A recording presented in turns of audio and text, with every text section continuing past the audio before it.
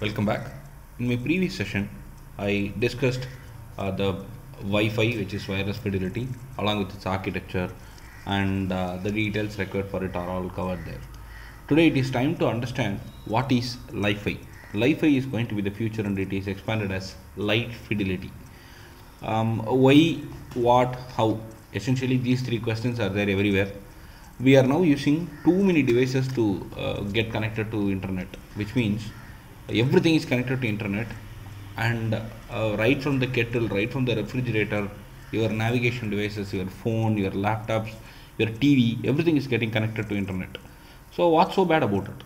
There is nothing wrong about it. The technology has grown, but there are some questions which are still available in front of us to be answered. First one: is the internet through Wi-Fi safe? Not sure.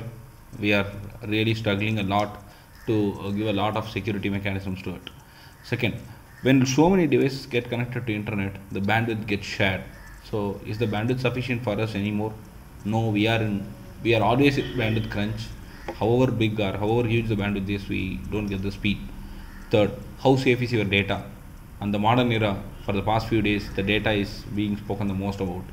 So we need to really safeguard the data.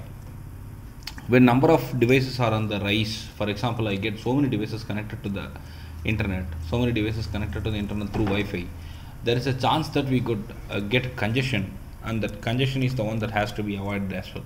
And so many questions are there in front of us other than whatever questions I have posted right now.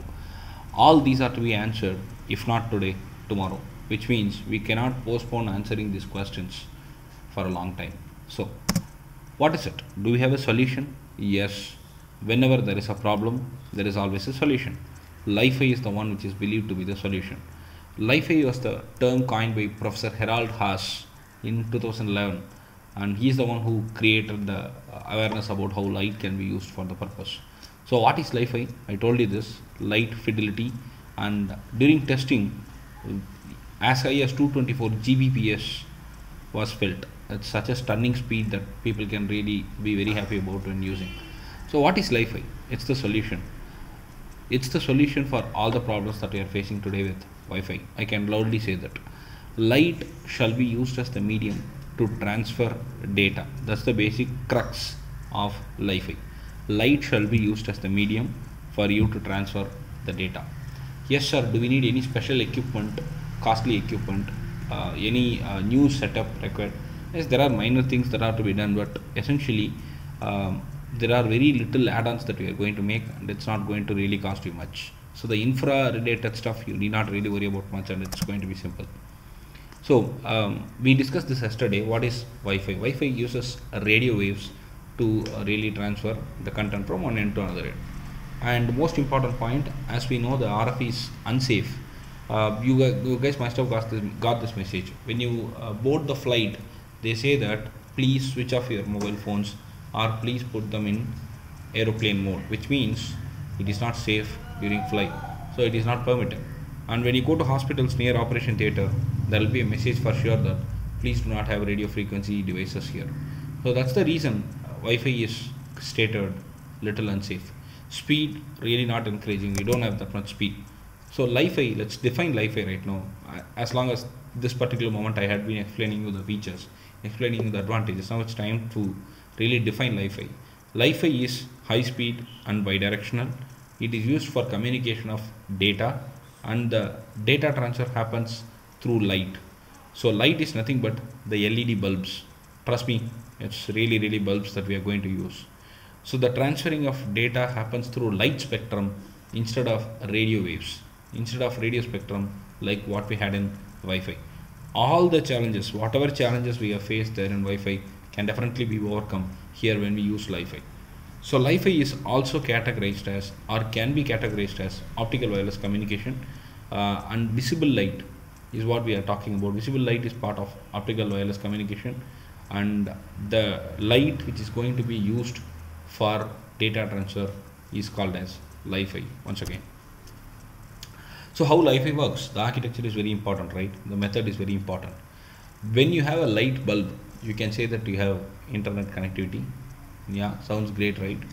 But not really. We need a minor change there. Not all incandescent lights, not all normal LED lights will be helpful for you to do this.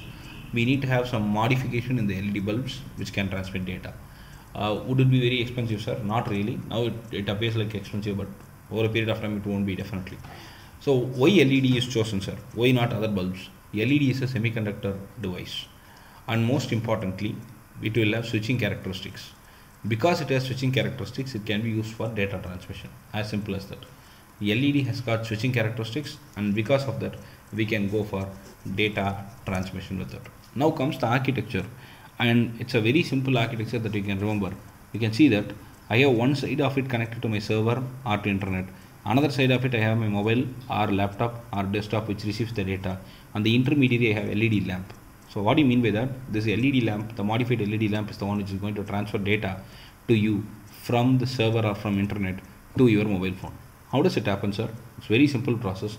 I have a lot of LED lamps here, 3 LED lamps I have got, and all the LED lamps are going to help you to illuminate, and through that the data is going to be transferred.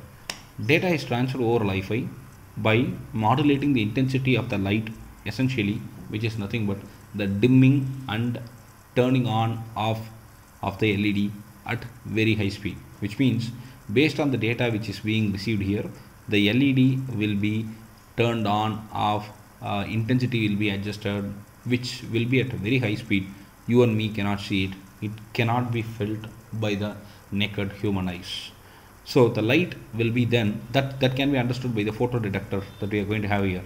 The light, the changes in the light, the changes in the intensity will be received here, and it can be felt by the photo detector, and that will be further amplified, which means it will be demodulated. Please understand the term. It will be demodulated, and that data, the demodulated one, will be again converted to digital form, which is nothing but the data.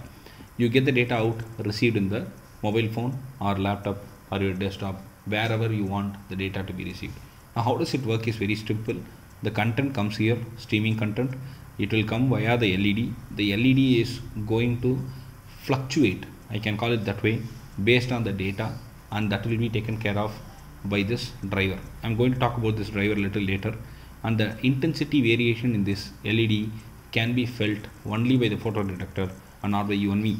So after that changes are detected, that changes would be taken as input, and it will be amplified, and further processing will be done, which is demodulation, and then from that the data can be retrieved. So the medium is light from where the data is received. So all the LED lamps will need LED lamp driver. So what is this lamp driver? The driver will get the information from the server or from the internet, and that information is encoded here. That's what is happening here in the lamp driver. So essentially the data from the server or from the internet gets into the LED lamp driver, and from there it goes into the lamp. So the data will be sendable only when you have LED lamp driver here, and the flickering that happens here will be based on the data that is being sent by the LED lamp driver. The photo detector is a simple sensor. We'll have lot of photo detectors starting from LDR in the market, and that can detect this minor changes, and most importantly the changes will help you in detect what kind of data are we receiving. So what is it all about? It is secured, efficient, fast, and is an effective alternative to RF.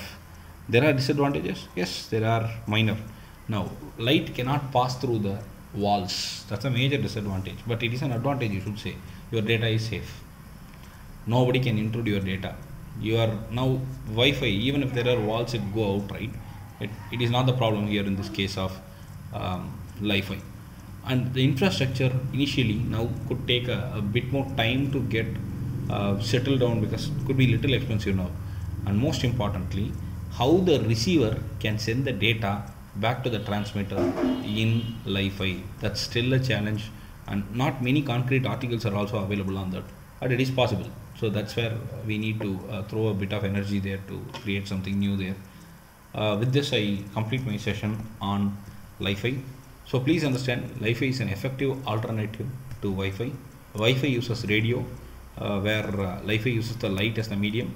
Only thing that you need to have is, I need to have an LED, which is LED lamp, which is slightly modified, which is controlled by a LED lamp driver, and based on the fluctuations, you can receive the data after the photo detector detects it. That's it. This is safe. This is going to be the future, and for sure this will evolve. Thank you very much for following my channel. I'll get back to you with more inputs in my next session, which is probably planned for tomorrow or day after. I'll get back to you there. Thank you very much for following my channel. If you have any queries, comments, please type it in the comment section. Thank you.